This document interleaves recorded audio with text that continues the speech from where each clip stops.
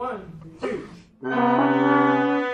16-year-old Karina Reyes fell in love when she saw the trombone. I guess it was the sound and the feel and like how it looked, and it was not ordinary for a girl to play trombone. For the last 5 years, Reyes has been part of a free music program called Harmony Project.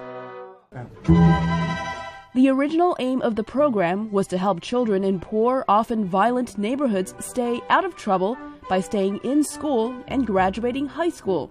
But there also was an unexpected result. Since 2008, 93% of our high school seniors have graduated in 4 years and have gone to colleges like Dartmouth, Tulane, NYU.